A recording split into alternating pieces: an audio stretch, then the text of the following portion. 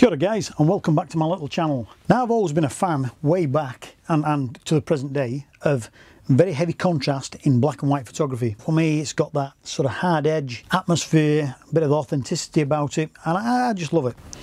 Now, I've been playing about with the X-PRO2, done some black and white photography with it, quite enjoyed that. I saw a video a couple of weeks back by a very famous YouTuber. I'm not going to say his name because I'm not going to try and grift off his name. I'll put a link to his channel below, you'll all know it. Go give him a watch, he's fantastic. One or two of his episodes have been about infrared photography, in particular infrared black and white photography. Now, years and years and years ago, I tried infrared black and white photography, a roll of 35mm IR film, and to be honest, I went out and I played about. I came back with the results, and to be honest, it was garbage, absolute garbage. It was just, I couldn't tell any difference between a roll of normal black and white film and the black and white IR film, and it cost me a bloody fortune to sort out. So yeah, I kind of give that up. Now, years and years later, I found out that I needed one of these, an infrared filter to put on the lens to make the IR film work. Now, I'm not even going to try and pretend to know what I'm talking about when it comes to IR photography. All I know is that there is visible light and invisible light, and to block the visible light you've got to put a filter on, an IR filter on your lens, or get a camera that is converted to the infrared spectrum.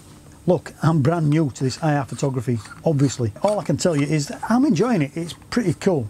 I bought this cheap as chips little IR filter. I had to get a step-up ring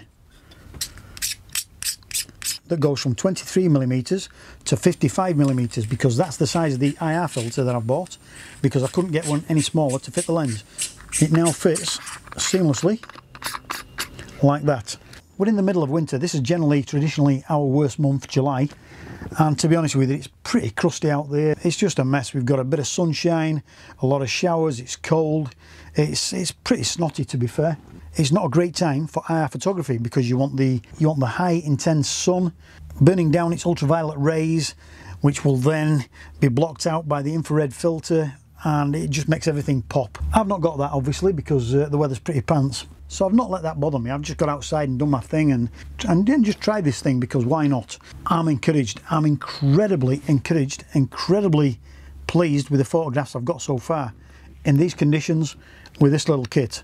Now, if you look through the viewfinder with this filter on, you can't see jack. It's pitch black, you can't see a thing. It's so dense. This is a 760nm IR filter. You can get various ones. This is the highest one, apparently. Again, I stand to be corrected. That's what the seller told me when I bought it. It just came as IR filter, and they told me that it was a 760nm. Okay, fair enough, we'll go with that. Thankfully, with these mirrorless cameras, you can switch on live view, the display on the back, and then you can see absolutely everything that you want to see through there. You can pose your image.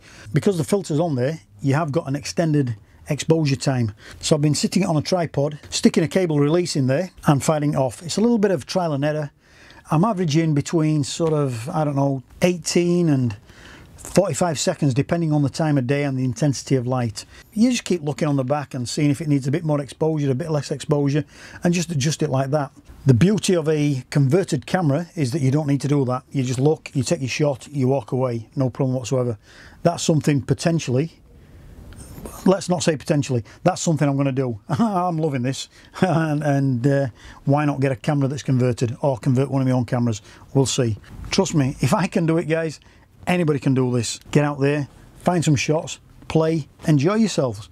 Alright guys, hope you enjoy the photographs I've got out of this so far. Come the decent weather, come the summer, I'll be out there cracking off some more shots. IR photography, I'm enjoying it. Cheers guys, thanks for watching. Till next time, laters. Woo, good timing.